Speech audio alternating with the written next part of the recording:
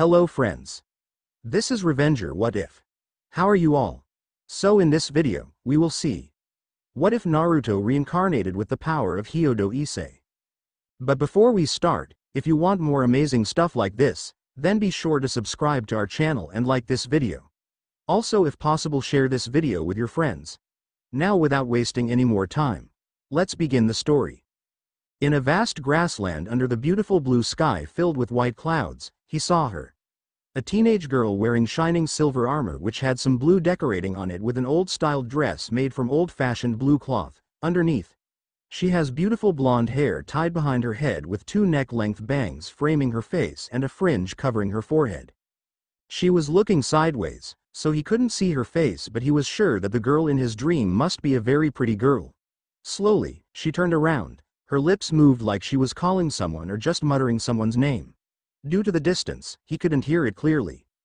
Her face was also vague. No matter how many nights he dreamed about this girl, no matter how hard he tried just to see her face, he couldn't make it. It's like he had forgotten it. The girl called out. Her mouth hanged open for a moment before closing itself. The girl looked sideways again, a saddened expression evident on her vague face, and a lone tear rolled on her cheek. Rinnnnnnngggg woke up from his bed by the sound of his alarm bell. Hyoudou Issei slammed shut the annoying thing and sat up. That dream again, and also that girl. Why is she so sad? Why does she show up in my dream? Issei pondered. Shaking his head, he decided to just get the matter slide and walked out of the room to do his morning routine before going to school. Issei lived alone. His mother had died in a car accident some years ago when he was still a second-grade student. After that, his father fell into despair and got sick. He followed her months later, leaving Issei alone. Thanks to his parents saving when they were still alive, he didn't have any problem living alone, but still, ever since they passed away, he hadn't been able to enjoy life. Aside from his childish dream of getting a harem, Issei had pretty much no other goal or ambition. He lived day by day peacefully, same after another, a repeated, boring life. With a bread in his mouth, Issei locked the door and walked to school casually while hoping for something great, something new to happen. You were early as usual, Hyoudou-kun. Shitori Suna, president of Kuo Student Council, said with a somewhat appraising smile on her face. Morning, Kaichu. As energetic as usual, I see. Issei replied with a relaxed smile on his face. Suna smiled softly at that. Of all the compliments she had received, Issei's one was the most special and also the most ridiculous. Honestly, who on the world would say a frail girl like her being energetic? Only Hyoudou Issei would. But still, he was somewhat right. She had worked hard and was still trying her best to do everything she can for Kuo Academy, but due to her cool demeanor, no one could see that even she had her own limits and emotions. No one beside the man standing in front of her, that is. Sigh, only you would say someone like me energetic, Hyoudou-kun. But isn't that right? You have to work a lot, right? And to work that much, you must have quite a lot of energy, hence the reasons you are energetic. Issei said while crossing his arms. Suna let out a sigh and told Issei to prepare for his first class before it was late. A small smile never left her face even after the brown hair boy disappeared from the scene. While doing her work as usual, a random thought ran across Suna's head. What if I recruit Hyoudou-kun? But Rias also has her eyes on him. It will be tough. A glint appeared in Suna's violet eyes and soon, her genius mind had already begun making plans to recruit her first human friend. After bidding goodbye to his, maybe, only female friend in school, Issei rushed upstairs to prepare for his first class, which was math. Turning right, Issei couldn't stop himself due to his rush and bumped into someone. Quickly getting backed up, the brown hair boy was soon aware of whom he had bumped into. Kiba Yuto, otherwise known as the Prince of Kuo Academy, rubbed the back of his head as the school mascot Taju Kaneko helped him up from the ground. Good morning, Hyoudou-san. I hope you're not injured, greeted Kiba. Before Issei could reply, he was immediately tackled by the horde of Kiba fangirls. Issei, Hyoudou, how dare you hurt our prince? Seeing this, Kiba just sighed before he and Kaneko turned and left, trying to ignore the cries of pain coming from Issei as the fangirls continued their beating. Kiba-kun, said Kaneko, breaking the silence. What is it, Kaneko-chan? Asked Kiba as he turned to face her. Hyoudou senpai smelled like dragon. stated the girl, causing her companion to stumble. Could he have a sacred gear? He replied with a frown. Possibly, replied Kaneko. Kiba sighed before heading to the clubroom. We'd better tell Bucko about this. Issei sighed as he rubbed his recent wounds from the fangirl beating and headed home as the last bell of the day mercifully rung. Anu, are you Hyoudou Issei? Asked a female voice. Spinning around he saw a female teen in a uniform he didn't recognize standing shyly in front of school gate. That depends, why are you looking for him? He replied, cautiously. God knows he'd had enough with the girls here beating him up for touching their prince, and he was in no mood for the beatings to continue. Well, my name is Yuma and I was wondering if you're seeing anyone right now. She asked, hopefully. No, not right now. Why? Frowned Issei. I was hoping we could go on a date, she replied, cheerfully. Issei's brain literally came to a crashing halt at this, a girl who he has never met before asking him out on a date. If he were part of those perverted duo, he would have leapt at the opportunity to go on a date with a woman like that. Don't get him wrong, he loved Opie as much as the next guy, but it was tempered by common sense, something that is apparently sorely lacking in those two perverts. As it was, this was definitely odd and a little suspicious, but his mother did always tell him to give people a chance. Besides, what's the worst that could happen? Giving her a smile, he nodded. Sure, why not? Is Sunday at the shopping district any good for you? Yes, I'll see you there, she shouted, happily before running off. Well, maybe my abysmal luck is finally about to change, grinned Issei happily, not noticing the watchful eyes of Kaneko as the girl emerged from her hiding place with a frown. All in all, the date was going rather well. It had started off a bit weird with some cosplayer giving him a flyer which he then placed in his pocket, but after that, everything seemed to be going great. In fact, Issei couldn't remember the last time he'd had this much fun. Hey Issei-kun, could you do me a favor? Said Yuma as the two stopped by the park water fountain. Sure, Yuma-chan, what is it? He asked, although an uneasy feeling began spreading throughout his body. Could you please die for me? She replied with a sickeningly sweet smile as black crow-like wings appeared on her back. Issei's eyes widened and he immediately dodged to the side as his instincts screamed at him to move, only to cry out in shock as a light spear hit the spot he had been standing previously. Issei quickly backed up and glanced at the spot had just vacated and blanched as he saw a smoking crater remaining. Yuma, what the hell are you doing? He shouted, fearfully. I'm sorry Issei, but you're a threat to us and need to be eliminated. If you want something to blame, then blame your own terrible luck for having being born with that sacred gear inside you, replied Yuma uncaringly as she readied another light spear. Issei once again dived to the side as the light spear was sent over his head and stripped the nearby plants of their leaves. Why do I always get the worst luck? Damn it, damn it, damn it, he thought angrily as Yuma began laughing at his pathetic attempts to survive. Gah! Issei cried out and fell over when a light spear hit his thigh. He glanced back fearfully only to see the sadistic face of Yuma, who was taking joy in his suffering. Issei tried to crawl away, making Yuma laugh further. I don't want to die. I don't want to die. I don't want to die. The brown-haired teen thought desperately as he crawled away as fast as his arms could take him. The sound of laughing and mocking could be heard behind him as Yuma made another light spear in her hand. Die. And she threw it at the frozen Issei, who was looking at the light spear which would no doubt take his life away fearfully. Time seemed to slow down and the world seemed to freeze before his eyes as the light spear flew closer and closer. He could see his life flashed back before his very eyes. From the moment he was born to the time when his mother and father passed away, and now, when he was about to die. I'm going to die, Issei thought sadly as he closed his eyes, seemingly accepted the inescapable bad ending he had taken. Recommended Ost. Straight bet by Myth and Royd. Re. 0 ed 2. Master. Issei opened his eyes and looked around frantically.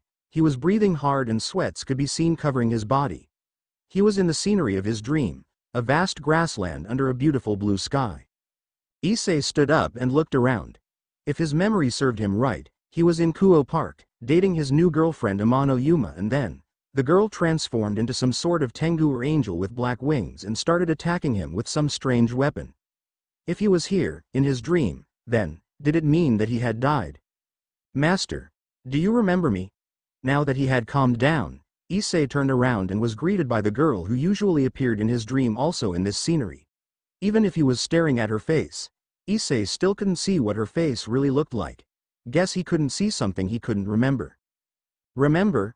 Why did he think that he had forgotten her while he had never met her in all his life? Why? Why did this girl appear in his every dream lately? Why was she offering her hand to him? Why did she call him her master? Issei ignored those questions and stood up with the help of the blonde girl. The moment his hand touched her though, his head suddenly exploded in pain and unknown memories suddenly appeared in his mind, showing him images and voice that he wasn't familiar with. And then suddenly, all the pain gone away and Issei had the answer he needed for everything. Why couldn't he see her face before? Because he had forgot her when he reincarnated as Hyoudou Issei. Why did she appear in her dreams? Because she yearned to meet him again, to be his servant again and to be with him again. Who was he? Hyoudou Issei, savior of another world, master of 6 servants and also the hero of Grand Order. If you are ever in need of me, please, call my name. Even though I'm not your servant anymore, our bond still connects us together. And once we meet, I want to serve you again, master. The blonde knight said that and faded away along with the scenery. Her beautiful emerald eyes met his one last time before completely disappear, returning him to the present time when he was facing his death, or so he was. The occult research club room was quiet as they all prepared for the summoning that didn't happen, as the silence continued until Kiba was the first to speak up. Bucko, I don't think it's happening. Damn it. He was supposed to summon me, so why didn't he? Cried a distraught Rias. Knock knock knock. Come in. Rias said out loud after taking in a deep breath to calm her nerves down. The wooden door was pushed open and the person who walked in was none other than Shidori Suna, president of the student council and also heiress to the Citri clan, Sona Citri. The girl walked straight up to the desk Rias was sitting behind, an unreadable expression on her face. This morning, I saw Hyoudou Issei going with a fallen angel. What is your plan, Rias? Don't you want to recruit him? Sona asked. Her eyes narrowed dangerously as she thought about the other option which Rias had likely taken to bring Issei to her side. I'm waiting for him to summon me, the crimson hair girl answered calmly without missing a beat, ignoring the sound of gritting teeth coming from her best friend who was clearly irritated by her answer. Then, what if he didn't summon you? How can you be so sure that he can and will summon you? From the look of it, it didn't happen, did it? Sona asked in a low voice and Rias had no answer to that aside from giving her best friend a nod. She had been so sure that after handing out her flyer to him, he would summon her to help him survive the battle or to revive him. But now, after 4 hours of waiting, nothing had happened. Even if he did summon you, he would have already died by the time you arrive and then, you would resurrect him into your servant without giving him a choice. That is if his body hadn't been disposed by the fallen angels by the way. Sona said calmly as she thought up some of the most likely scenarios in this situation. While her voice was neutral and her face showed little to no emotions, she was very angry on the inside. If she had known that Rias would use this method to bring Issei to her side, she wouldn't have let it happen. While he was just a normal human with some unknown sacred gear, he was still her first ever human friend. She wouldn't just stand by and let this happen if she could help it. Facing so many bad scenarios presented to her by Sona, Rias couldn't help but be troubled by the fact that her plan had most likely failed, which resulted in the death of Hyoudou Issei. Silence reigned the occult research club room for several few minutes before Sona turned around and walked away. No other members dared to stop her since they know that this wasn't a problem they could interfere. You are too naive, Rias, and also, dictatorial. I'm going to find Hyoudou-kun myself. And with that the young heiress activated her teleport spell, ready to go to the shopping district to find Hyoudou Issei. What is he to you, Sona? I have never seen you this angry before, Rias asked in calm voice as she looked straight into the eyes of her best friend. As the young Citri began to sink into the magic circle, her answer could be heard clearly through the club room, which made everyone widen their eyes in surprise and amazement. Hyoudou-kun is my first ever human friend. Look like we screwed up this time, Akano, Rias said mockingly as she leaned back into her chair to relax. As much as she wanted to fix her mistake, it was already too late for her to do anything. For now, she would leave the matter regarding Hyoudou Issei to Sona and concentrate on what needed to be done if the boy died. Bucko, what's done is done and we can't change that, we just need to deal with it. replied Akano as she refilled her and Rias's cup of tea while thinking about the boy who had managed to make his way into Sona's heart. Kuo Park. Issei versus Amano Yuma. Accessing the situation at hand, my left thigh is pierced by a light spear and there is another one coming for my life. My opponent is a super beautiful girl with bigger than jeans and she is wearing dominatrix outfit. She would have been a sight to behold if not for that sadistic smirk on her face and that maniacal laugh. What a shame. Issei ended his long-tongued monologue and waited for the violet energy spear to come closer before kicking it away with his right leg, surprising his former girlfriend. Issei twisted his body and kicked up, ignoring the pain in his left thigh. The teen stood up straight and took a deep breath. He widened his stance and closed his eyes for a moment to dig into his returned memories to find something that would help him in this situation. While he of this life hadn't encountered such a dangerous situation before, he of his past life had lived through apocalypse. This level of danger was just child play to him. Finally snapped out of her stupor, Yuma snarled at Issei and walked up to him while conjuring another light spear in her hand, intending to finish him off a second time. Persistent, aren't you? But you won't survive this time. Something that you could use to surprise your opponent, you say? I don't know if you can master it, but let's give it a try. First you need to infuse your body with magic like your hands or your legs, and then... The image of his lovely saber Arturia appeared in his mind, bringing a smile to Issei's face as he remembered her teaching. Instantly expel it. Mana burst. Issei shouted out the technique he learned from his servant and propelled himself straight at Yuma, who was surprised by his action again. With an empowered punch right into her beautiful face, Issei sent the fallen angel flying away. Her body crashed into a tree and fell down to the ground, twitching. Deciding to ignore the twitching body of Yuma, who looked like she just had an orgasm, Issei sat down on his butt to examine the wound on his left thigh. If left unattended, it could become a trouble which might cause him to lose one of his precious legs. I need to do something about this, Issei mumbled to himself with a frown on his face before ripping his blazer and used it as bandages to treat his injuries. Searching his memories for a technique that his beloved servant had taught him in his past life, Issei quickly remembered the confused face of a beautiful girl with pink hair and brown eyes. A technique that you can use in battle. I don't know martial arts or any offensive technique though. I'm a queen, you know. But maybe I can teach you some healing technique. The girl said with a radiant smile which could possibly kill a man if that was even possible. Okay, it's possible. She was an expert at seducing, scheming and illusion magic after all. Thank you, Medibi. Once more time, you have saved me. Golden rule, body. Issei concentrated for a moment and immediately, he could feel the pain began to go away. By spreading mana across his body, he could accelerate his regenerate speed to cure some small wound or at the least, numb the pain to continue his battle. As expected, I couldn't perform it as effective as her.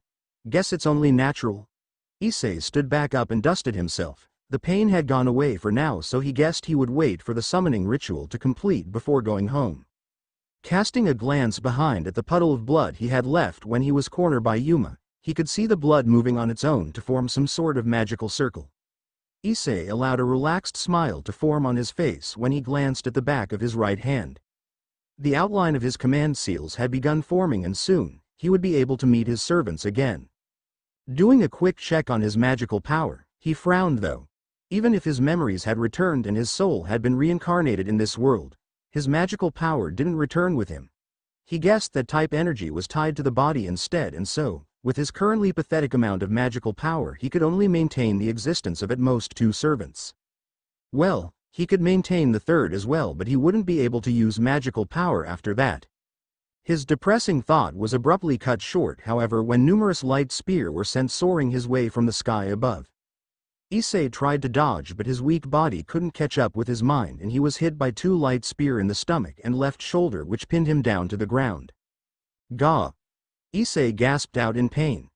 Painfully, he lifted up his head to look at the location in which the spears came from, and what greeted him was a fedora-wearing angel with 4 black wings behind his back. He had a light spear in each hand and his dark expression clearly said that he wasn't here to play. Shit. Curse my damn luck. Guess something would never change even if you were reincarnated in a new world. Issei thought to himself before glancing at the back of his hand. Just a little more and everything would be ready. If only there was something that he could use to occupy the man with. Looking at the fedora man, Issei couldn't help but grimace when he saw what he was doing to his own teammate. He was kicking the fallen Yuma, who could only whine and moan in pain since she was still unconscious and weakened. What a useless woman. She can't even kill a pitiful human. Damn it. Why must I get such pitiful companions for this mission? The fedora bastard finished with a stomp on Yuma's stomach, which caused her to bend over and spat out some saliva. The girl groggily sat up only to be kicked down again by the fedora bastard. Watch how to kill a human, useless. That fedora bastard said before shifting his attention towards Issei, who was looking at him with disgusting eyes. The man hovered on the air and spread his arms. Several light spears began appearing in the air surround him, all pointed toward a pinned down Issei. Wait a minute. At least, tell me your name so that I could curse you, bastard. Issei said out loud, trying to delay his death. The fedora bastard, dubbed by Issei, raised an amusing eyebrow before laughing out loud. By now, the amount of light spears surrounding him had increased to 12. Very well, I shall grant you your final wish. My name is Donasik, a four-wings fallen angel. Remember that name and go to hell, human. The now named Donasik bastard, dubbed by Issei, raised his hand with a smirk on his face.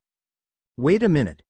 Issei shouted out again and put his right hand up in a stop signal, causing the fallen to stop his assault at the last second with a confused expression on his face. Seriously? He stopped? Issei thought with a sweat drop, but decided to let it slide since it worked out for him. A victorious smirk appeared on his face, which went unnoticed by Donasik bastard as he looked at the back of his right hand. The tattoo on his hand was shining, signaling it was nearing the end of its completion. What now, human? I'm just wondering if you could give me a second to offer my prayer to God. I'm one of his follower, ya know, Issei said with a sheepish grin on his face. Actually, it's looked a bit creepy with all the blood on his face. Obviously, it's a lie, but since his opponent was some sort of angel, he guessed it would work. Donasik bastard had a confused expression on his face before he sighed sadly and lowered his hand, making Issei's widen. God is dead, boy. Embrace that truth and go to hell. The fallen said that piece of information with a smirk on his face, enjoying the shock expression on Issei's face. Obviously, he thought that Issei was shocked because his lord was dead, but the truth was a whole lot different. Damn it. Guess I have to skip the rant. Chant. Issei thought angrily as he stared at the rain of light spear coming his way. He had thought that he would have the chance to summon Arturia at full power by adding the usual rant into the summoning ritual, but it seemed that his messy luck had decided to fuck with him again. Glancing at the back of his right hand where his command seals were, Issei waited with bated breath for it to finally complete. The rain of spears was coming closer, and at the moment, the distance between the brown hair boy and his death was 10 meters.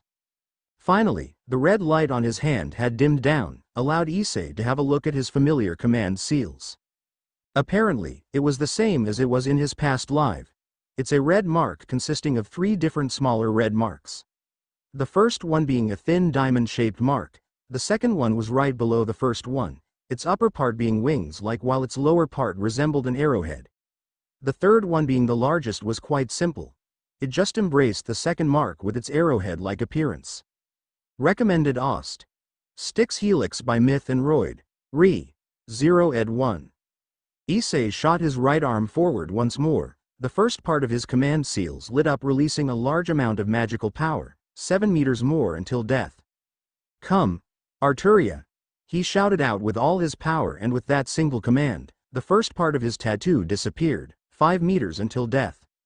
The wind picked up and magical power filled the air. The summoning circle drawn by Issei's blood lit up in a distance, causing Donasik to look at it curiously, 3 meters until death. Issei closed his eyes and gritted his teeth while hoping for the best, 1 meter until death. Clang clang clang, the sound of steel meeting steel and the familiar sound of light spears being shattered filled the air. Finally, after what felt like eternity, Issei opened his eyes, and what greeted him was a pair of beautiful emerald eyes filled with kindness, admiration, respect and happiness. Unable to restrain the joy he was feeling at seeing his servant again even after they were separated by death and worlds apart, tears welled up in his eyes as he once again took in her majestic appearance. Arturia, Issei whispered soundlessly as tears rolled down his cheek freely. Standing before him with a content smile on her face, Arturia once again took in her master's appearance before turning around, Her expression hardened as she glared at the one who had dared to hurt her master to this extent. "Your saber servant has come in response to your summoning, master." "Your orders?" Arturia said without taking her eyes off the fallen angel who was also eyeing her suspiciously after that display of power, speed and skill. Not every day you encounter a human and a girl at that who can easily shatter 12 light spears in a second after all. Taking in a deep breath to calm down, Issei decided to have his merry reunion with his servant later since he had a crow to kill. Eliminate him. The young heiress reappeared in a dark alleyway in Kuo shopping district unnoticed by the civilians outside and looked around. The information about Hyoudou Issei's date wasn't only reported to Rias Gremory but also Sona herself because the territory was shared between two clans.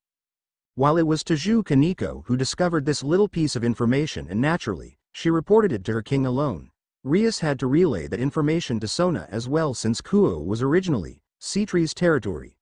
Beside a matter involving some fallen angels in a devil territory wasn't a matter that could be or should be hidden. That was how Sona known about Issei's date with a girl named Amano Yuma.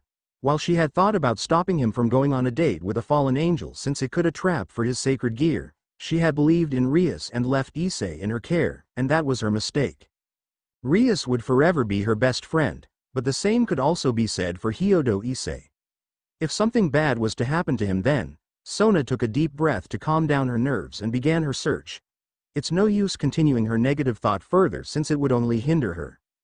Using her magical power, Sona heightened her sensing ability to detect if there were any barrier or irregularly high magical signature around. Some sort of barrier was erected to ward off people with no sensing ability in the north it seemed. Pushing her glasses up, the young heiress narrowed her eyes and began running while hoping for the best. She pumped magical power into her legs, pushing her body to run at humanly impossible speed while ignoring the surprised and astounded human around her. Finally allowed herself to take a sigh of relief when Kuo Central Park came into view. Sona slowed down and examined the purple barrier surrounding it. As expected, it was a barrier used to ward off people with no sensing ability, making them go away without minding the park. A basic barrier which could be easily altered by someone like her. The barrier is still intact, it may not be too late. While having that merry thought in her mind, Sona didn't abandon the worst scenario which could possibly happen to Issei upon her arrival. If he had already died, then she would resurrect him herself even if it meant her relationship with Rias would worsen. Sona knew Rias needed someone strong enough to help her with her problem, but her method to bring Issei to her side honestly irritated her. Everybody has the right to choose and Rias knows that better than anyone because hers was stolen away the moment her parents agreed to marry her to Riser Phoenix. If she knows that, if she understands that, then, why would she choose to steal away others' right to do the same? Letting out tired sigh, Sona stopped her negative thought about her friend lest she turned out hating her. But still, Rias could have been a better girl if she cared about other people aside from herself and her peerage more. Finally arrived at the center of the park, what greeted the young heiress wasn't what she or anyone could ever have imagined. Instead of a one-side onslaught where Issei was cornered by the fallen angels, the scene before her was the exact opposite, not really, but still. Issei was sitting on the ground with his back against a tree, nursing his heavily injured body with some strange healing technique she had never seen before. Not far away from the brown-haired boy, two peoples were battling each other. One was a fallen angel with 4 wings wielding 2 light spears and the other was a human girl with blonde hair wearing an old-style blue dress and silver armor. Somehow, the girl was having an edge and was pushing the fallen angel back with her invisible weapon. Looking at the blonde-haired girl, Sona couldn't help but grimace when she felt the absurd amount of holy power radiating from her. Shaking her head and decided to ignore the ongoing battle, Sona made her way to Issei's side and quickly casted a basic healing spell on him. Kaichu? What are you doing here? This place is dangerous. Issei shouted out, surprised by her sudden arrival. The young boy tried to stand up but was stopped by Sona who had a pain expression on her face as she looked at Issei's current state. A deep wound on his left thigh, a piercing wound on his left shoulder and a small hole on his stomach. Please, calm down, Hyoudou-kun. I'm more than capable of taking of myself. You should worry about yourself more. Your injuries are quite heavy, the young heiress said calmly and lowly as she applied more magical power into healing Issei. Normally, devils couldn't hope to learn healing magic but since her family affinity with supportive and water magic is pretty high, casting a basic healing spell was simple enough. Looking at the ever so stiff and serious student council president at his side, and then, to her glowing hands, Issei couldn't help but chuckled. So, I take that you aren't a human, right Kaichu?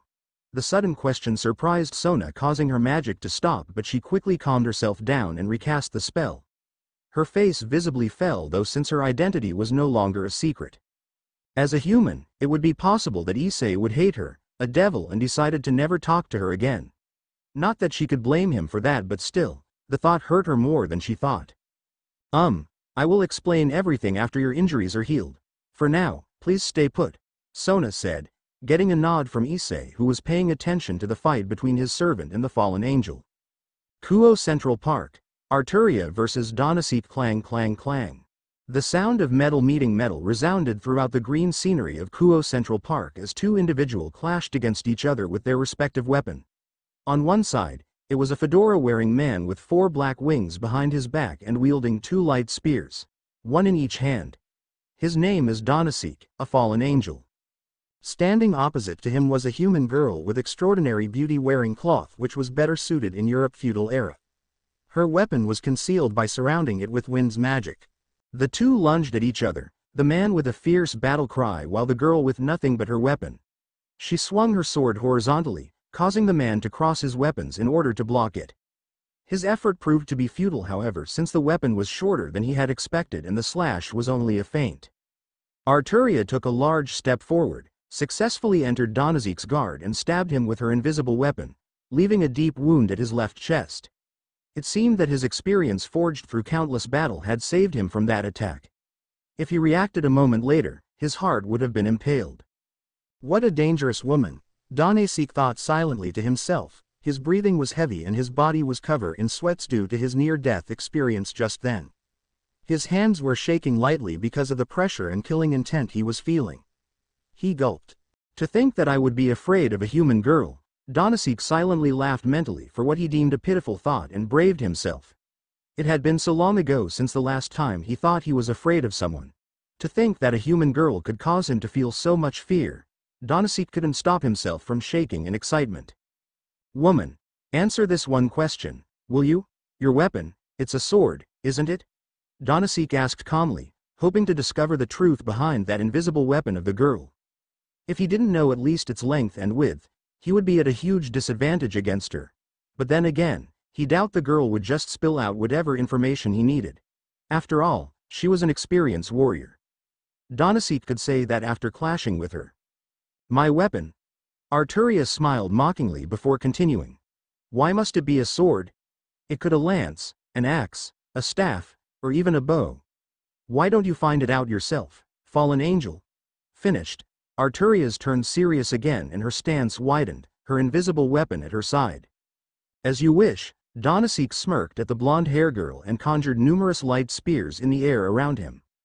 Arturia narrowed her eyes and flared her magical power. She took a step forward, but then, an unfamiliar magical signature appeared, causing her to stop.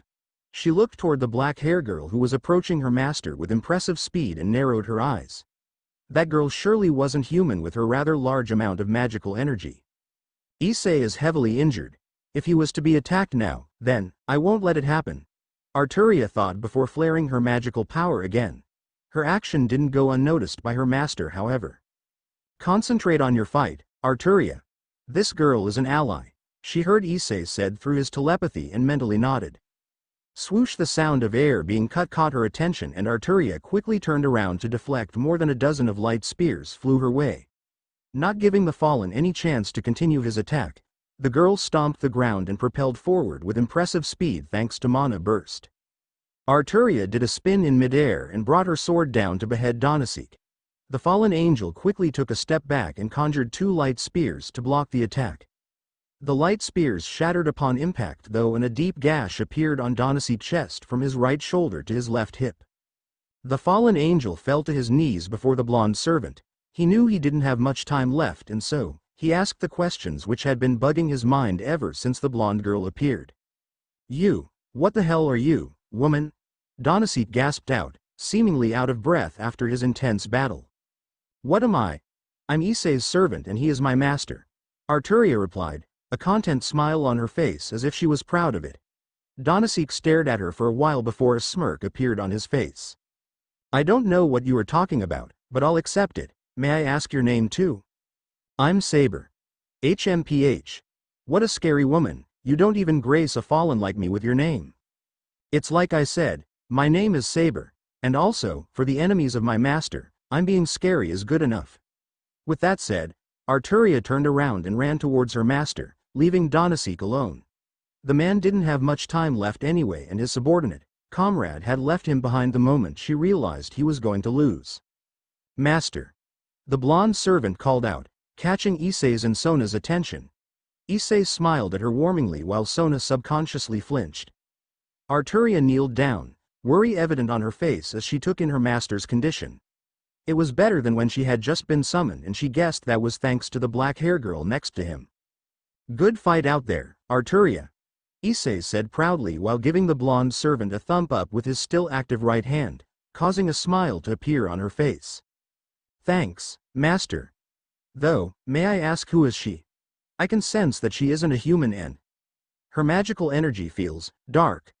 Arturia said calmly to her master while still keeping her guard up if the girl proved to be hostile now that her identity had been exposed. I know. Kaichu, now that Arturia is also here and my condition is also better, I believe it's time for you to explain what is going on. Why am I suddenly attacked by some fallen angels and who you really are? Issei asked calmly with an excited expression on his face, unlike his servant who was paying her full attention to Sona with a stoic face. Hyoudou Issei had an adventurous spirit which was manifested during his adventure through time and space, grand order, in his past life. And now, even after merging with his other self in this world, that spirit still remained and was longing for another lifetime adventure. Who knows what kind of dangers he would put himself in this dangerous world and what kind of people he would meet and bond with. Just the thought of venturing through this dangerous world excited him to no end. But first, he needed information. Right. Now then, allow me to explain your situation in the simplest way possible. Hyoudou-kun, I welcome you and your friend to the supernatural world. Sona pushed up her glasses for some more dramatic effect, causing Issei's eyes to sparkle with childish excitement while Arturia just stared at her dryly. The supernatural world is what its name suggests, a world where mythical beings like devil, angel and fallen angel exist, and also, yokai, gods, goddesses. In the supernatural world, there are three major factions: devils residing in the underworld, fallen angels sharing the underworld with the devils, and finally, angels on heavens. Sona said with a three-finger pointed up, each indicating one of the three major factions. By now, both Issei and Arturia were both paying her their utmost attention.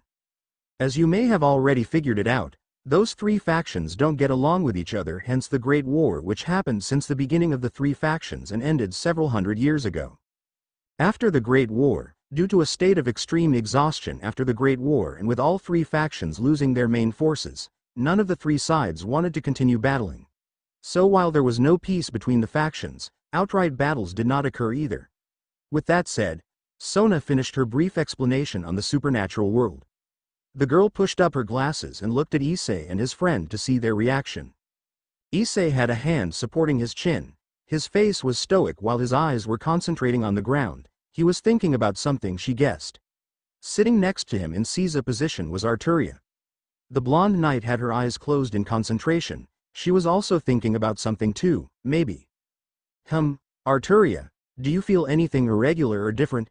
Issei asked while rubbing his chin with his hand. Yes, there are more mana in the air.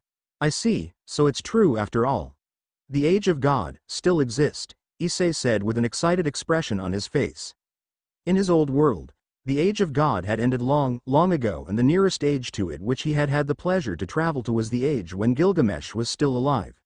He had been fascinated by the old world where many mythical creatures roamed the earth freely and magecraft was closer to magic.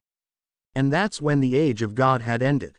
To think that he would have the chance to live in a world where that age of myths and legends still remain, it was like dream come true to Issei.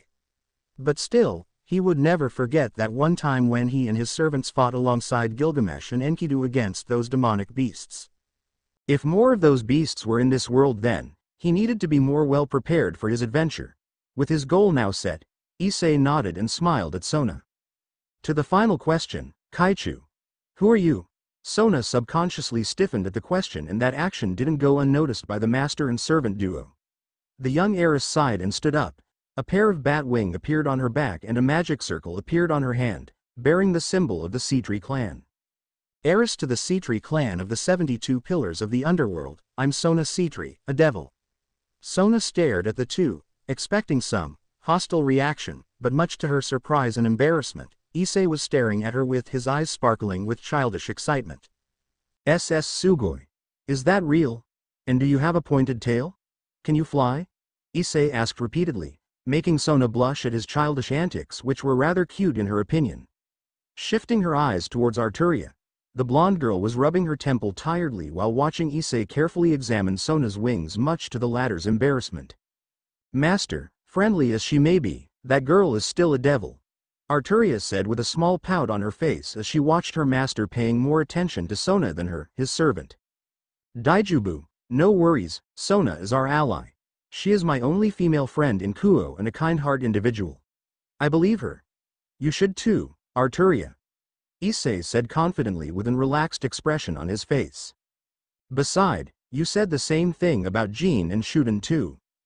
But in the end, they are literally harmless unless you make them angry. Jean just has a little problem with her chunibyo and her tendency to create trouble with others, or chaos, as she calls. And Shuden is just a drunken little girl who spends all days sleeping and drinking. They're both kinda cute in their own way, ya know. Issei said with a knowing smirk on his face as he recalled the memories of his servants, making Arturia sigh and surrender. While Sona was tilting her head, wondering who Issei was talking about. He seemed to know and understand them very much, but what were they to him and where were they? And what he said earlier to the girl called Arturia, the Age of Gods, it made Sona curious about his origin and all. But still, what surprised her and also made her suspicious about Issei was his reaction toward the supernatural world. She suspected that considering her prowess in battle, Arturia might be a part of the supernatural world, the church more likely since she had in herself a lot of holy power, hence her not so surprising reaction. But then, what about Issei? Considering his reaction, she was sure that he didn't know about the supernatural world until she told him, or at least, the part she told him. But then, another question appeared. Why didn't the girl told him about the supernatural world on her own? Issei seemed to be familiar with the concept of supernatural, like he had been involved with it before, but he didn't know about the three factions. All those thoughts were causing her a headache. Thanks for the treat, Sona. For now, I would like to go home and rest, and tomorrow too, if I can. Issei asked while holding his still-ache stomach. The wound had disappeared, but there were still some after-effect, and also the fatigue was beginning to catch up to him. Very well, Hyoudou-kun.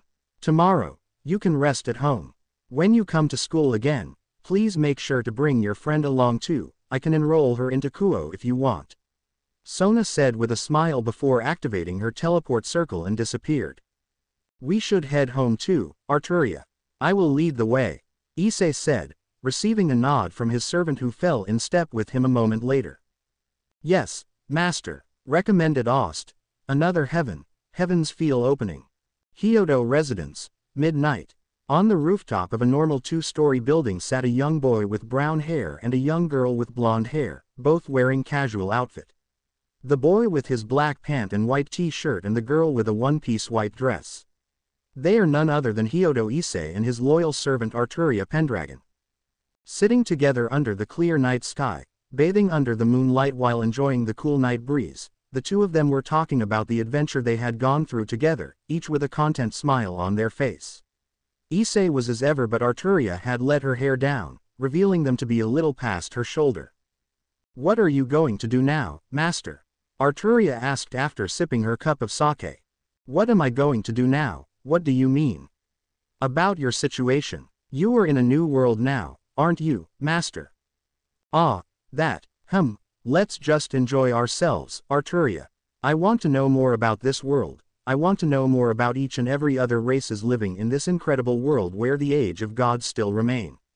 I want an adventure. Issei finished with his hand held up into the sky like he was trying to reach something. Looking at his relaxed expression from the sideline was Arturia, who was still thinking if this was all a dream. After completing all the orders and saved the world from destruction, Issei had fallen and left all of his servants behind. While eventually, they would return to the throne of heroes and their physical body would disappear, their emotions still existed. And so, after who know how many years of living in their separated dimension, Arturia hadn't expected that she would be summoned again by the one she had vowed to live and die for. Today was like a dream to her. Being summoned again by her master, fighting alongside him, talking to him and drinking with him, Arturia, for once, was truly happy that she had been summoned by him during Grand Order. Silently, she leaned on Issei's shoulder and closed her eyes. For now, she would focus on this feeling, and for now, she would relish this moment, her precious moment with her precious master. In a new world with the age of gods still remain, to survive in this dangerous place, I would need to bring all of them here and train myself to be stronger. One more hour and my magical power will reach its peak. Let us relish this moment together before welcoming our comrade, Arturia. Issei said before putting his right hand on Arturia's shoulder and pushed her closer to him. Hi, Master. It had been 1 week ever since the enrollment of 2 certain heroic spirits of Hyoudou Issei, and it could only be described with one word. Hell. Due to some unique circumstances, he had become the jerk of Kuo Academy while his servants had become its 2 new celebrities. Ice Princess Arturia Saber was the title she had been given during her first day at school. Strict, lawful, beautiful and intelligent, Arturia had quickly become one of Kuo's celebrities within her first few days. Then everything only got worse when the girl became the new 3rd seed of Kuo, standing only behind Sona Citri and Rias Gremory in study. With her reputation skyrocketed, Arturia became the center of every fanboy in Kuo Academy. Of course she refused them all, which later earned her the title, Ice Princess, and, apparently, she also said that she was Issei's servant, which resulted in the poor guy being called, Jerk. Joining Kuo Academy the same day as Arturia was another beautiful blonde girl with French origin named Joan Alter, the Empress. While being friend with the so-called Ice Princess, Joan was exactly the opposite of Arturia. Bad scores, bad attitude and also bad language, overall, a punk. But even so, she was still famous for her unreal beauty and fearless attitude. How fearless? Let's just read. On her first day, Joan refused and insulted 198 boys who were trying to appeal to her. On the same day, Joan was called into the minister office for sleeping in class, insulting teacher and fellow student. On her second day, Joan sent 255 boys to the hospital who tried to use violence to force her into a relationship with them. Thankfully, the camera recorded her situation and she had luckily escaped from being thrown out of school. On her third day, Joan injured a PE teacher who tried to teach her how to speak to her seniors. On the same day, Joan sent 328 delinquents into the hospital who was hired to capture her along with 77 others who picked a fight with her. On her fourth day, Joan broke into Issei's and Arturia's classroom and demanded the boy in question to give her the necessary money to buy ice cream. On the same day, Joan announced that Issei was her master. This was later written into a notebook of Student A as the most shocking announcement in Kuo's history. Literally speaking, Joan had quite a record, and that record was what earned her the title the Empress. When being called as such, the girl had quite a satisfied expression on her face. Kuo Academy. Issei's classroom. Hyoudou Issei was currently sitting in his class, looking at a small paper on his table. He was examining the flyer he had received from some strange cosplayer the day he was first attacked by the fallen angel. At first glance, it was just a small paper with a wheeled symbol on it printed in crimson red, and normally, people would just throw it away. But, for an expert in using portable magic aka craft essence like him, Issei had seen something strange in this paper and kept it for experiment's sake. His effort was paid off after he successfully decrypted the magical seal and found out that it was a fucking teleport magic. In his old world, this fact was deemed impossible because teleportation wasn't something magecraft could come up with. It was closer to the second true magic kaleidoscope. Speaking of kaleidoscope, he could make a craft essence named Kaleidoscope with the instruction he received from its current wielder Zelrech himself. But instead of dimension jumping or teleportation, it could only refill his magical power. Strange, right?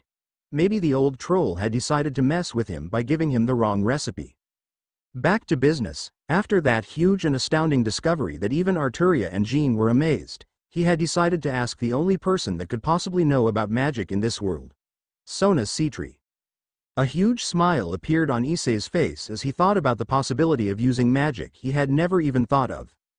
What a great world this is, even if it's a little messed up with all the war and the factions thingy. The school bell rang and immediately, Issei dashed to Arturia's table which was next to him. The girl was studying hard, unlike a certain anti-hero spirit. Go to the council and tell Sona we are coming, Arturia. I will call Jean and catch up with you later. Issei said and ran out of the room. Jean was also a second-year student like him and Arturia, but she was put into a different class because his was already full. Of course the girl wasn't happy with it and neither was he and Arturia. Maybe the same couldn't be said to Arturia because the girl had some really smug look on her face whenever she said she was going to class with Issei to Jean. Just side information, that face really doesn't suit Arturia, it's creepy. Gently putting her pens and book into her bag, the blonde girl slowly stood up and went out of the room as well. She was stopped midway by a girl with brown hair done in twin braid and wore glasses however. This girl was Kiryu Aika, classmate of her and Issei, the girl with a unique ability that would rather left unsaid because of how useless it is. Arturia-chan, could you please explain your relationship with our famous loner, Hyoudou Issei? Aika asked while pointing her finger at the blonde servant who had a confused expression on her face. He is my master and I am his servant. That's all. I believe I have already said that, or do you not believe me? Arturia answered with a nonchalant expression on her face. With her charisma passive skill, what Arturia said suddenly turned into something a king would ask his loyal subject when they doubted him. Aika waved her hand negatively, denying the fact that she didn't believe Arturia. No, not like that. It's true that it's super hard to believe that you and Issei are in S&M relationship with each other, but what I want to know is why and what is it exactly? Aika said in a hurry, but soon, her expression changed into one of concentration as she waited for Arturia to respond. The blonde girl in question tilted her head cutely to a side which made the boys in class, including the perverted duo, blush at her cuteness and sigh in content. It's just a normal master and servant relationship. We look out for each other, take care of each other and help each other out when they need. He giving me orders and I fulfilling his wills. Arturia said with a smile while Aika nodded to show her understanding. Why, huh? Because I want to be his servant. If there aren't anything else, then I need to go. See you later. The blonde said, full of confidence, and walked out of the room to do as her master wished. Looking at her distance back, Aika sighed and returned to her table. I can't believe that someone so wonderful like you is a Maso, Arturia-chan. Meh. Guess no one is perfect. Kuo Academy. Jean, classroom. The classroom was strangely quiet even after the bell rang, signaling the end of their class.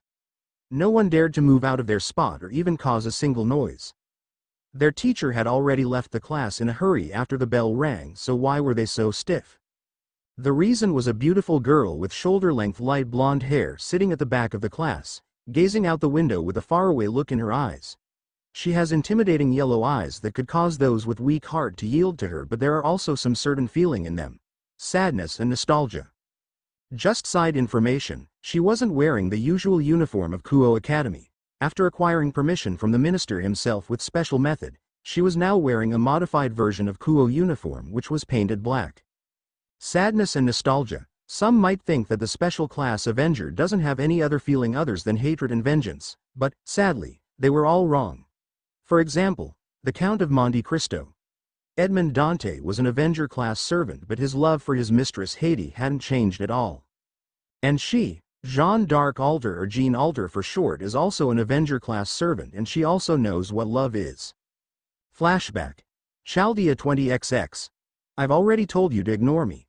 It is not advisable to be too close to a cursed witch. You will be burned along as well, she said with an irritated expression on her face as she turned around to see none other than her master Hyoudou Issei. The boy was tailing her while humming a happy, unknown rhythm. But I want to be with you, Jean. I want to know you more and be closer to you, Issei said with a charming smile on his face. Jean sighed and walked away, ignoring her master again. Please don't bother me, and go break the heart of some other servant if you want. Come on, Jean. Don't be so cold. We have been together for quite some time already, and I really want to know more about you, Jean. Issei said as he ran past the Avenger servant and stood before her. Hey. You are so persistent. I'm a cursed witch, you know. If you are any closer to me, Jean said with a scowl on her face while summoning a pitch-black flame on her left hand. Whatever she was going to say, however, was interrupted when an irritated Issei grabbed the hand she was holding the flame with, causing her to extinguish it lest she harmed her master. "What are yo? I don't care if you are a cursed witch or not, Jean," Issei shouted with all his might, silencing the Avenger servant mid-sentence. He gripped the hand he was holding tightly as if she would run away the moment he loosened his grip. "I don't care if you are a cursed witch or not, Jean. I don't, really. For me, you are Jean Alter, my servant and my loved ones. I love you, Jean. I want to know more about you. I want to care about you. I want to show you how awesome I am, and I want you to be happy. I want you in my world, Jean, and in exchange, I will become your world," Issei said passionately as he held onto Jean's shoulder tightly. His determined eyes looked straight into her surprised eyes, unwavering and passionately. A blush formed on Jean's face as she averted her eyes, her lips moved a bit and her muttered was heard, breaking the short silence. Really?" she stuttered. She really did stutter. A smile spread on Issei's face as he looked into her eyes again and nodded slowly. "Really? Believe me, Jean. I won't betray you. I won't leave you alone." Slowly, Issei embraced the Avenger servant. Her shoulders stiffened at first, but slowly, she also returned the gesture. "I love you, Jean. You The Avenger servant hummed in agreement as she nodded awkwardly into the Issei's shoulder. Flashback. Chaldea 20XX golden dust radiated from Jean's body as she closed her eyes in bliss. Not that kind of bliss, mind you. Her outer armor disappeared in a shower of golden dust, showing off her porcelain white skin, flat stomach, bare shoulders, almost her entire back and her beautiful thighs. Her busts also got a bit bigger now that her armor were off.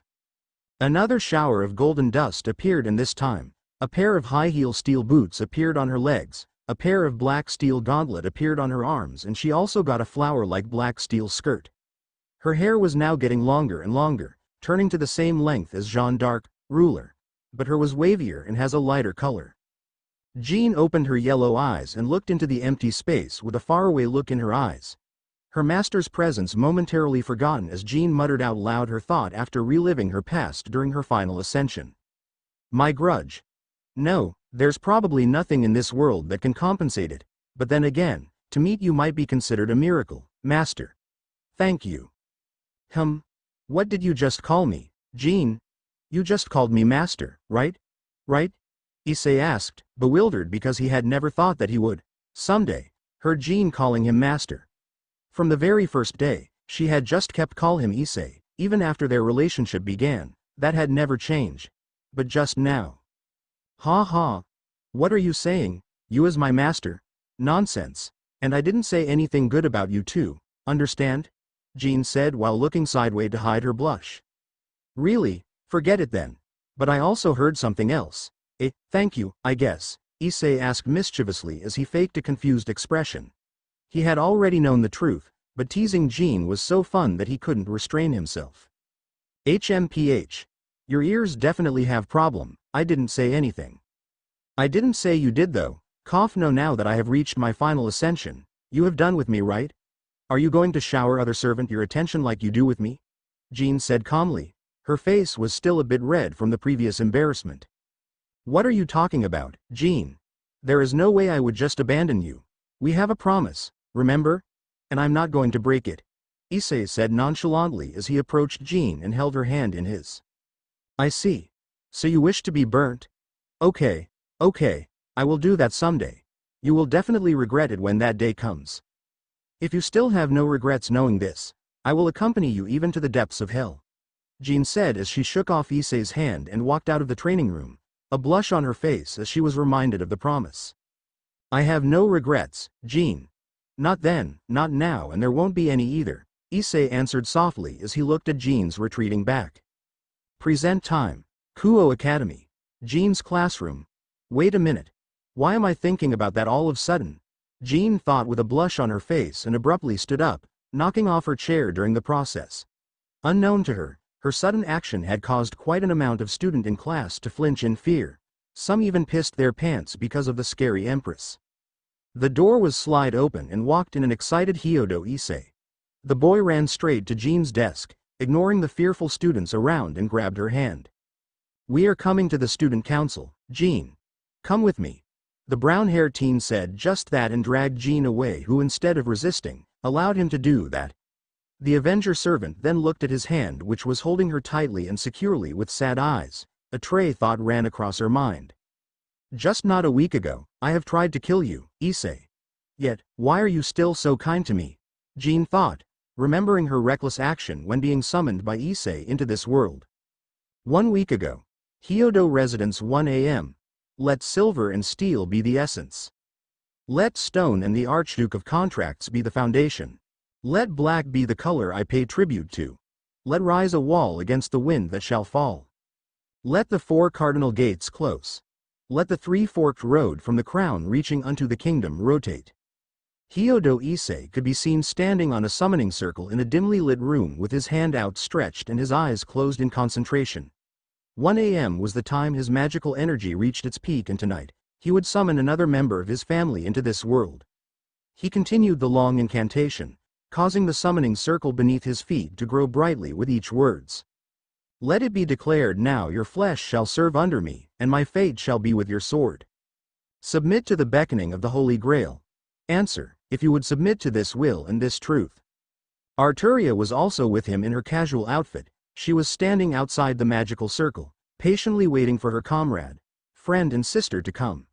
She smiled when the summoning circle lit up brightly, illuminating the dark room with its red light. An oath shall be sworn here. I shall attain all virtues of all of heaven. I shall have dominion over all evils of all of hell. With that said, the incantation was finished and blue energy shot out of the summoning circle. It twirled around like a twister of pure energy for a few seconds before pitch-black flames suddenly engulfed its entire form. The column of black flame and energy got smaller and smaller until it was completely dispersed with a swing from the summoned servant's weapon, a battle standard. There, standing in the middle of the summoning circle in all her glory, was none other than the only special servant Issei had, Avenger. Jeanne d'Arc Alter. She was in her second state, judging by her outfit. She wore a black from head to toe battle outfit which consisted of a black slid dress underneath and a black steel armor that hugged her body and killer curves nicely. Overall, her appearance was that of a professional warrior possessing unreal beauty. On her left hand, she held her battle standard which bare the image of a wicked dragon, while she held her once sacred sword in her right hand. Her intimidating yellow eyes opened and immediately, she locked eyes with Issei. A joyful smile appeared on the latter's face while an enraged expression appeared on Jean's. She swung her dark, flaming sword at him, ignoring the usual restraint of the command seals. A surge of winds blown Issei along with some other object in the room away as Arturia summoned her invisible air to block Jean's sudden attack. Jean, what are you doing? You are attacking our master, Arturia said as she used mana burst to push Jean back. The Avenger spirit flipped in midair and landed safely on the floor, her yellow eyes burning with hatred and vengeance as she looked at Issei rather than Arturia. You? Who are you? How can you summon me, and why? Why do you so much like him? Jean asked in a hurry as she pointed her flaming sword at Issei, who was looking at her in surprise. Jean. It's me, Issei. Do you not remember me? Issei asked fearfully, his voice shaking a little, showing his fear of not being remembered by his beloved family. Jean gritted her teeth and sent a wave of dark flame at him, which was intercepted by Arturia again. No, you aren't Issei. Hyoudou Issei is. My only master is dead. You can't be him. Faker! Jean shouted and slammed her battle standard on the floor. Her magical power skyrocketed and the surrounding scenery began to change. Arturia widened her eyes and released the true form of her sword. Her stance widened and her magical power also increased several folds to match that of Jean. On the sideline, Issei could only watch his 2 servants, his family, preparing to release their respective noble phantasm in fear. But he didn't fear for his well-being, he feared for his beloved servants. If this continued, the 2 of them would end up killing each other. Looking at the back of his right hand, Issei could see that all 3 of his command seals were there. Like in his past life, Issei had infinite command seals, but he could only use 3 at once, and every night, at 0, he would regain 1 command seal. Back to the problem at hand, the brown-haired teen got up and stretched out his right hand. His command seals glowed brightly and the air got incredibly thicker now that all 3 of them were releasing magical energy. By the power of my command seals, Issei began, but he was tad bit too late because Jean had already finished charging up her noble phantasm. Arturia too, it seemed as her sword was radiating a dazzlingly golden light. Le Grandement du Ha. Jean released her noble phantasm on her own master, Hyoudou Issei, but it seemed that, just like Issei, she was also too late.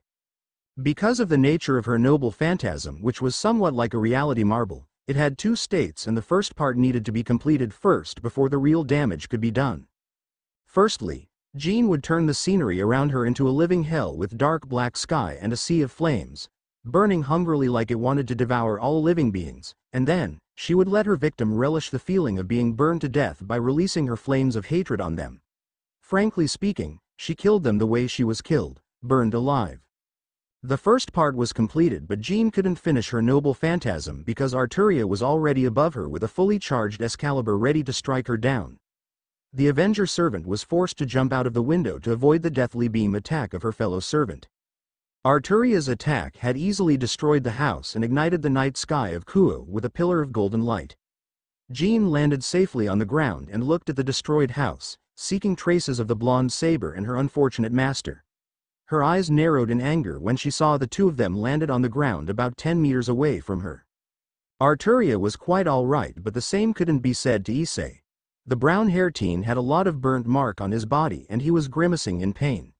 While the most dangerous part of Jean's noble phantasm, Le Grandement du Haine, was evaded thanks to Arturia's effort, being trapped in that reality marble of Jean was quite an experience. Jean, stop what you are doing right now. You are harming our master, Arturia said angrily as she stood in front of Issei protectively. In return to the blonde saber's words, Jean laughed mockingly with a wicked look on her face. Cuckoo, our master, I can't believe you changed your heart so soon, you most despicable woman. What happened with your so-called sacred knightly oath? She argued, looking at Arturia disgustingly while unsheathing her sword. So you can't even tell that Issei has been reincarnated into this world as our master once again. And here I thought you were the one closest to him of us all. Look like I was wrong. Arturia said sadly and flared her magical power, indicating the use of mana burst. Quote. Jean gritted her teeth angrily and propelled herself toward Arturia with a mighty stomp which cracked the hard ground beneath. Don't underestimate my love for him. The Avenger servant shouted with all her might and attacked Arturia with a thrust from her flaming battle standard which was being used as a lance. In response, Arturia swatted her attack away with Excalibur in its released form and slashed vertically at Jean. The Avenger servant blocked the attack with her flaming sword in reverse grip and engaged in a heating deadlock with her fellow servant. A smirk appeared on her face though despite she was being overpowered by Arturia. You know, Arturia, you have never beaten me before because of a certain something, right? Jean said with a smug look on her face causing Arturia's eyes to widen in fear and realization. Kneel, Jean shouted out and immediately, the ground beneath Arturia cracked as the blonde saber struggled to stand still. Dragon Witch, an ability bestowed upon Jean as an anti-hero who was the exact opposite of all the existing hero. Heroes usually have their legend tied with one or many dragons such as rising by dragon or having a dragon pet, companion, etc., but most of all is killing dragon as a symbol of courage, power and justice. As an anti-hero spirit who opposes all heroes, Jean Alter was manifested as an Avenger who has her charisma skill from her previous class, Ruler, turned into Dragon Witch which gives her the ability to communicate, understand, summon and rule over all dragon. Because of its EX rank, even Fafnir wasn't able to escape this dangerous skill. While Arturia is a servant, the girl has in her a factor of the red dragon which grant her unique ability and also, the characteristic of a dragon. Simply said, even Arturia who is only a demi-dragon and has magic resistance as her class skill couldn't resist the absolute power over all dragon of Jean. Taking advantage of a busied saber, Jean broke their deadlock, causing Arturia to lose her balance and stumbled forward. The Avenger servant reversed her grip on her sword once again and strike down. That attack never came to its intent target though. Stop! Ymera! An ear-deafening shout coming from Issei caused Jean to stop just a few centimeters from killing off Arturia. The Avenger servant scowled when she found out that she had been forced to stop with a command seal. Looking sideways, she could see her master, strangely, kneeling on the ground with his arm outstretched. There were only one command seal on his hand though. Recommended Ost. Krona. Guilty Crown Ost. No, seriously, play it with this scene. Stop it, you both, Issei said breathlessly as he groggily stood up and dragged his body over to Jean and Arturia. Don't you dare to order me around, you faker. Only my master can and you aren't him. Jean said with a scowl on her face as she pointed her black sword at Issei. The brown-haired teen, instead of avoiding the dangerous sword, decided to grab it and pointed it straight to where his heart was. Jean. Look at me. Take in my form, my appearance and then look straight into my eyes, see into my very soul with your, Jean. If you don't change your mind even after that, then, kill me. Surprisingly, Arturia was silent at this and the blonde saber had decided to stay away from the two though, her sword was still ready at her side. Jean's lips parted and her eyes went a little wider at Issei's bold words and the tears that were freely flowing out of his eyes. Master, my master is already dead. Our times together, our memories together are nothing but an ephemeral dream. It was so short, yet, it was so fun, but with his death, I was woken up and realized that a dream was just a dream and all our times together was also, just a dream. Painful, sadness and loneliness was the only things that were left of me when I woke up from that dream. But even so, I still want to cherish that dream, as a dream that I wouldn't dream of ever again. The atmosphere was silence as a sad look appeared on Jean's face as she shrugged off the weight on her shoulder. But soon, she took on an enraged expression and her grip on her sword got tighter. And then, suddenly, you appeared out of nowhere again and summoned me. Why did you summon me? What are you trying to do this time? Betraying me once isn't enough for you? Is breaking me that funny to you? You are just the same as those people, you heartless, cruel, monster. I don't want to be your servant ever again. Jean said with tears on her enraged face, but pain and sadness were also evident on it.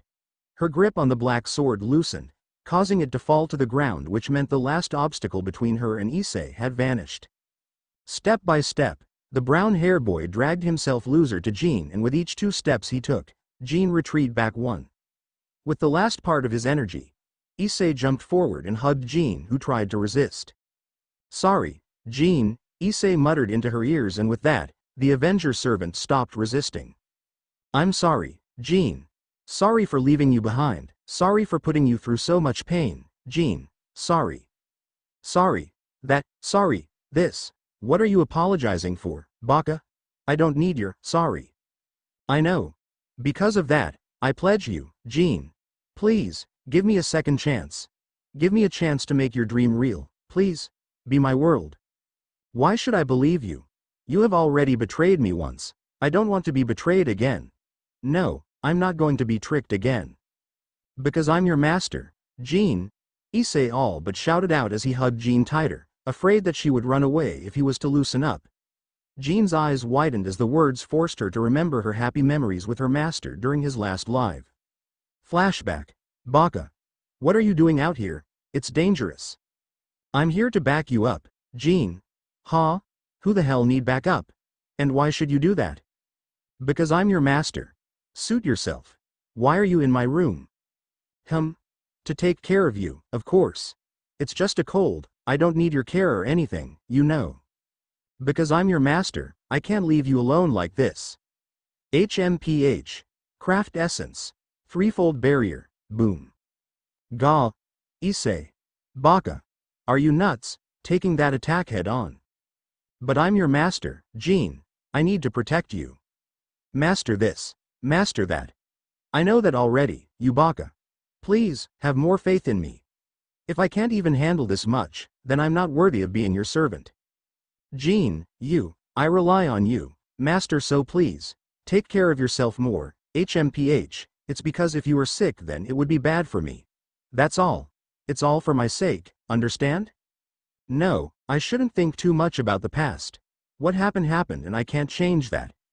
For Issei's sake and for my sake, I won't let him die this time around. Jean thought with resolution as she hastened her pace to walk by Issei's side instead of just following him around. Soon, the two reached the student council room where Sona and her companions were waiting for them along with Arturia.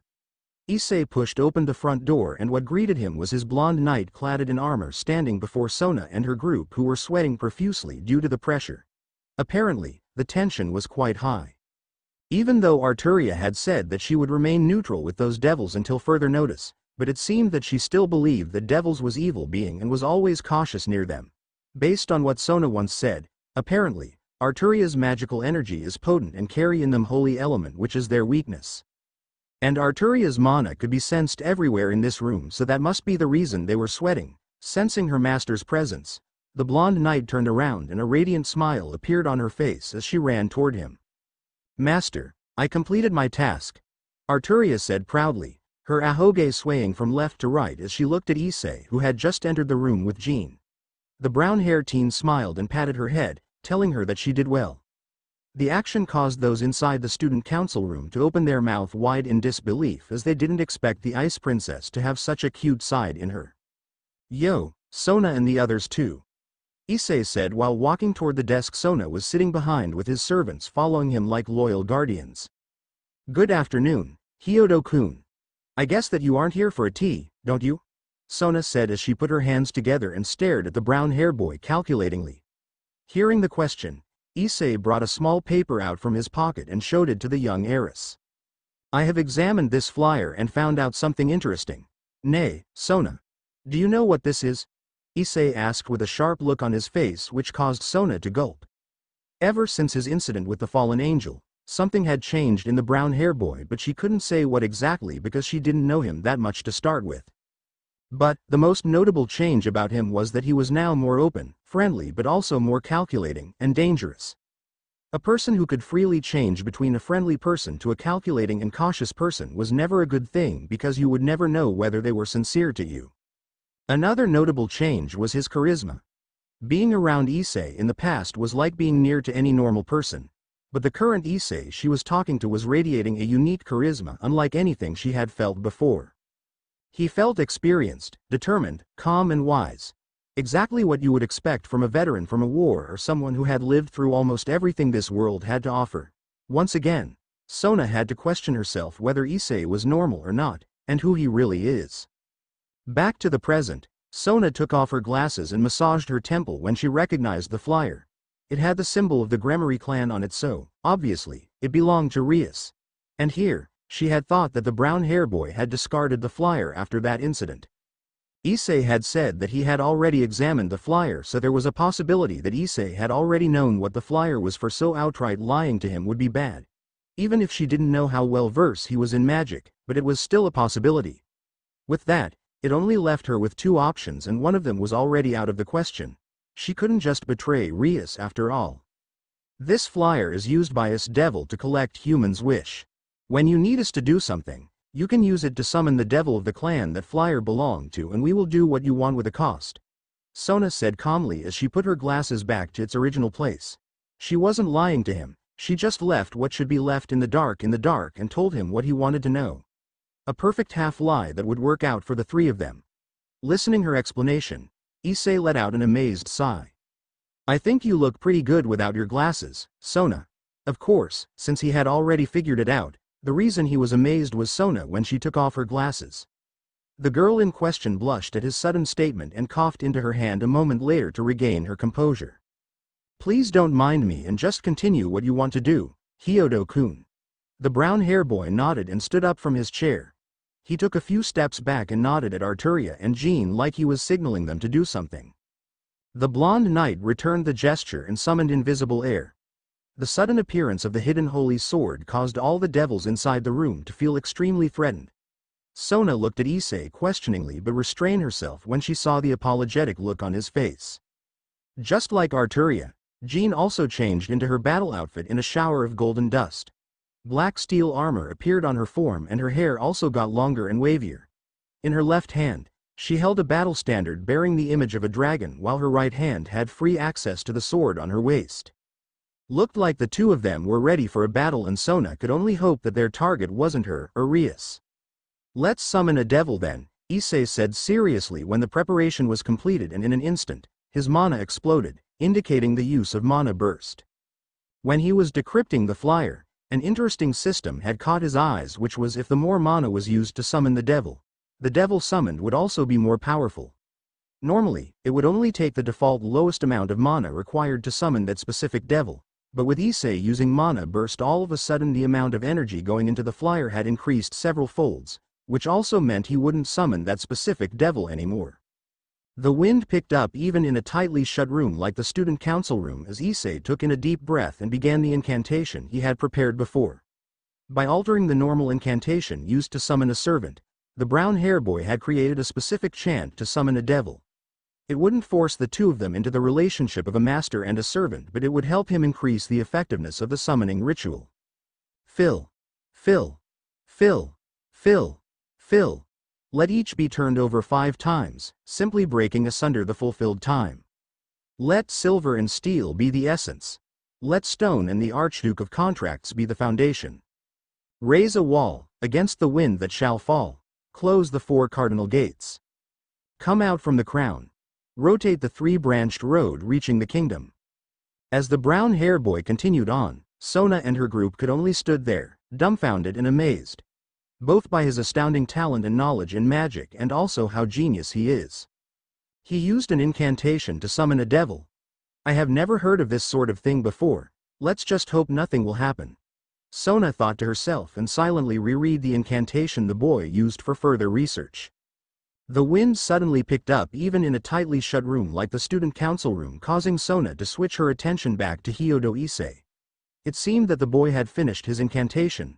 Still, it was amazing how a normal human can possess such a large amount of mana and was able to control it to such extent.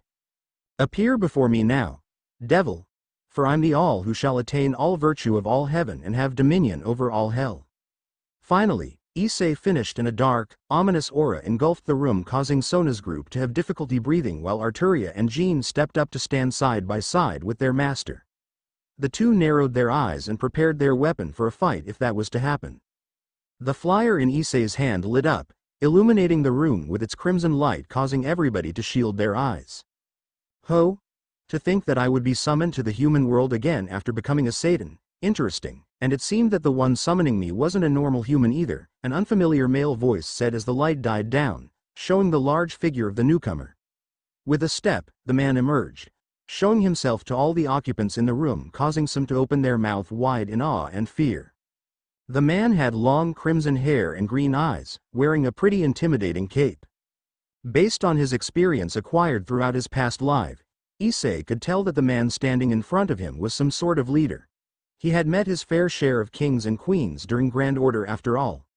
They could live in different eras, having a different lifestyle and ruling different kind of country, but all of them have one thing in common. They all exude an aura that befit their title and position as a king.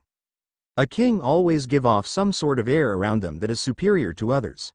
Being around Arturia, Medibi and Shuden Doji for so long had made Issei able to see that air around the devil standing before him. A smirk formed on the brown hair boy as he stepped up to confront the redhead. So you are the devil I summoned? Issei asked calmly, not even an ounce of fear or nervousness in him even when he was standing before an almighty devil. You bet. Introduction first. My name is Sirzex Lucifer, the current leader of the underworld along with 3 others. Nice to meet you, a not-so-human who has summoned me. Ha ha ha. Sirzex said with his arms crossed together, causing others devil in the room to gasp. Sona quickly stood up and kneeled before the redhead devil, an action followed by her peerage a moment later. Welcome you to Kuo, Lucifer-sama, Sona said in a hurry, though she quickly regained her demeanor and stood up when Sirzex ordered her to. No need to be so formal, Sona, I'm here for the unexpected summon, not for you. Sona nodded and decided to stand at the sidelines quietly to analyze the situation. It's true that the flyer Hyoudou-kun used is that of the Gremory clan and Lucifer-sama hails from that very clan, so logically, summoning him is possible. But most Satan doesn't do contract with human anymore since they don't have the time to, and it's very hard to summon them without their signature flyer. To summon a devil of their caliber would require a lot of determination, mana and most importantly, a strong will. The young heiress calmly analyzed the situation while observing from the sideline the conversation between Sirzex and Issei. While on the outside, the girl appeared to be calm and quiet, her mind was racing to figure out the situation to the tiniest details. It's my turn then. I'm Hyoudou Issei. Just like you said, I'm exactly normal, but I'm still a human. Here is my friend, Arturia and Jean. The brown-haired boy casually introduced his little group to Sirzek's. Be mindful to avoid mentioning their true name as he did so. He knew this wasn't a Holy Grail war, but their legend still existed in this world, and who knew what would happen if suddenly, someone with a Pendragon name appear. Now that the introduction is done, let us jump straight to business then, as if on cue. Sirzek's face turned serious and the atmosphere suddenly turned cold. Quickly caught on with the situation, Issei also adopted a serious look along with his servants. How can you summon me, human? Sirzek asked, wanting to know the method the boy had used to summon him. It might be irrelevant to others, but if there was a way to summon him and that method was known by the opposing faction, it would be very bad. I thought you would ask about my wish first since I summoned you, Issei said calmly, causing the red-head devil to raise an eyebrow in confusion. As if just remembered something, Sirzek hit the palm of his hand with his fist and let out an amazed, "Oh. Now that you mentioned it, looked like several hundred years of doing paperwork had made me forget it. Ha ha ha." The supposedly leader of the underworld laughed, breaking the serious atmosphere in the room while making Sona and her peerage sweat drop. I feel you, bro. Paperwork is, truly, the worst thing, ever, Issei said, seemingly sympathy with the red-head devil, and laughed along with him. The reaction from his servants were kinda different though. Did he ever do his work properly again? Jean asked with a tired sigh. No, Medibi and I do all his work in Chaldea, Arturia answered, remembering the amount of work she had to do in place of her master. The two servants sighed tiredly again. Now then, what is you wish, Issei-kun? Sirzek asked with a relaxed smile on his face. The boy in question seemed to think deeply over something with his hand supporting his chin. I don't have any wish at the moment, and even if I had, I would like to do it myself instead. How about I ask you a few questions then? The brown-haired boy answered casually. Hearing the answer, Sirzek nodded and smiled. The boy seemed to be independent and possessed a good nature. All right. You can ask me what you want to know, and I will answer as best as I can. In exchange, I would also like to ask you a few questions of my own. How does that sound to you? The red-head devil proposed, receiving a nod of agreement from Issei. Then, first question. Is there a way for a normal human to travel between the territory of devils, fallen angels and angels? Issei casually dropped a bomb as his first question, causing the devils in the room to be cautious. Issei-kun, I don't know why you want to know, but I suggest that you shouldn't travel to any other realms. In this world exists many races and human is put at the lowest in its system. Most of other races doesn't care much about human, but if you human are found in others' territory, you will be killed on sight. But if you really want to know, then, I will answer. Literally speaking, all realms are connected to another by the dimensional gap. If you enter the dimensional gap, then you are free to enter other realms. But even for others beings, entering the dimensional gap is impossible without a specific item or method. Then how can you travel between two worlds? Issei asked while taking note of what the red-head devil said in hope of finding out something useful. We use magic, or more specifically, teleportation, to do so. Forget it then. Next question, is this world fun? Issei asked after pocketing the paper he used to write what Sirzek said for a later use. When he said, forget it, it didn't mean he gave up, but he would dig into it later. By no way he would just abandon his dream and live an easy life in this interesting world. A smirk appeared on Sirzek's face as he looked straight into the eyes of the brown-haired boy. Truly, an interesting boy he had met.